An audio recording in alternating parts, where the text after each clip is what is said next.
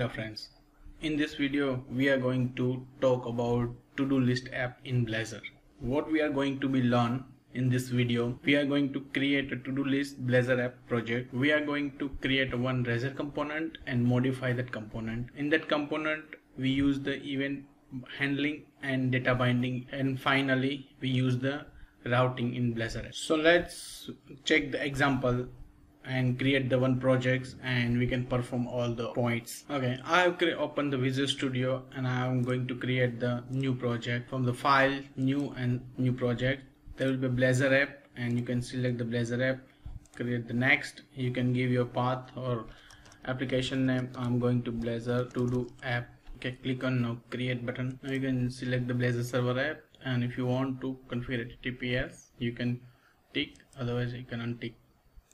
Okay, after creating the project you will see the default templates with the structure. Now on the pages we are going to add the to-do.razor component. So right click over in the page and add the new item, and you can choose the Razor component and give the Razor component as a to-do. Make sure Razor pages must have to be a first letter is capital, so I'm going to do it, T is capital. I'm just going to add the to-do Razor. So now we are going to add the page directory, and we are just writing to do. So now whatever we have right here is in the page directory, it's considered as routing. So now we are going into our shared directory. There will be a new menu, so I'm going to add our to do in this menu. So I'm just going to take it off and write here the to do, and writing here is the to do. Okay, so everything is fine till now. Now going to run it and we'll see our to do component is properly placed or not. Okay, this is our landing page and here is the to do. So we'll see that to do text is come up that, so that means our component is working and also routing is working. Okay, so I'm going to stop this project, and now for the to do applications, for the to do list we need two things. One is the to do titles and another is how many to do is done. So I'm going to create the one class at the root level, but you guys can create the to do class as per your structure. Right now I'm going to create to do for the one class to do item on the root level. So I'm giving the name as a to do item, and there will be a to property. Okay, so now I'm going to use the to do item in our Razor component. Define the private variable list of to do item, given the variable name is to do's. I utilize this list in the for each loop where our collection is to do's and item is to do. For each loop we are going to make the UILI, the UL inside the for each loop, and define the li is here. Okay, inside the li I'm just right moment I'm just to do dot the type. So now we have to do's is our maintain the state, and whatever we have to do items, it will be displayed through the for each loop. Now we want to UI component where we can add the to do, right? So I'm going to add the input and one button. Okay, so we are now have this one text box and one button which will be going to add the new to do.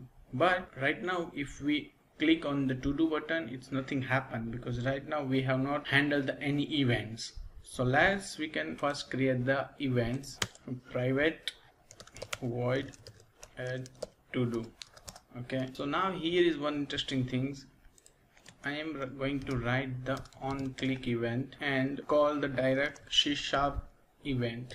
Okay, so without parameter I'm passing it here, so you can call the add to do from the on click. Now how we can access the input value? Now binding is coming to the pictures. In the button level we have see the how to event binding is there, and now we are going to see the how to data binding. So I'm going to create a one variable private string new to.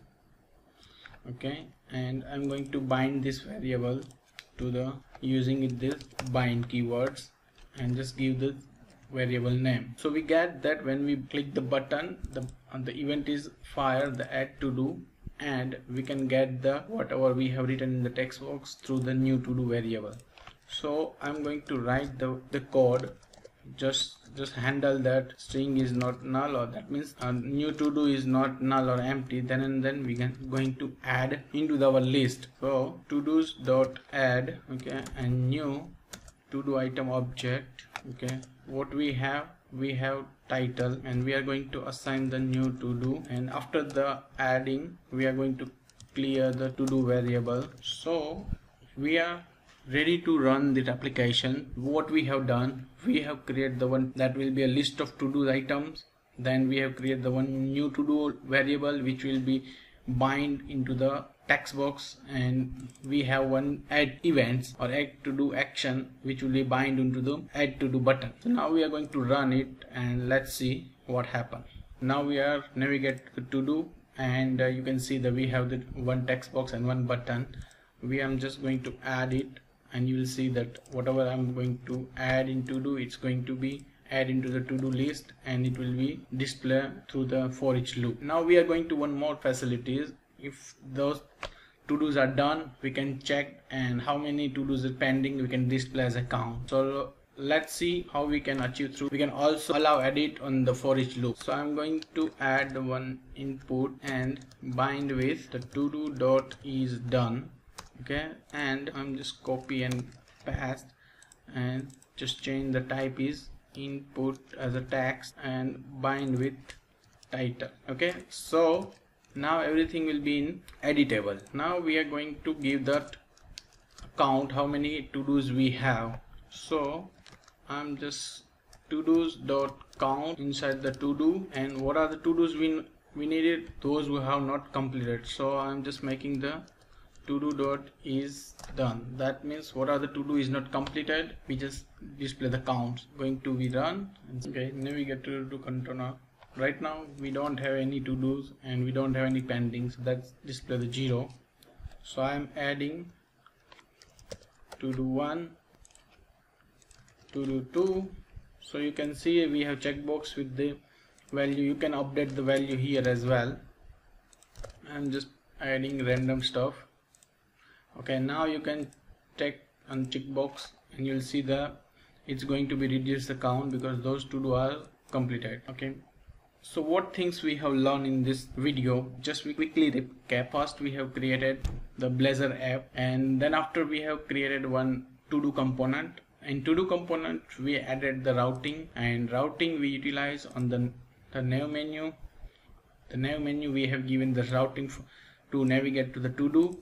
Then we have created one to do item class. There will be a two properties, titles and is done. Then we have used the for each loop to utilize the to do's collection, and then we have two UI elements where we can add the new to do's, and these two elements, one we have the functionality of the event binding and one functionality with the data binding. So how to handle the events and how to bind the data we have seen in this video. Hope this video is useful to you. Please subscribe my channel. Please share your comments in the comment box.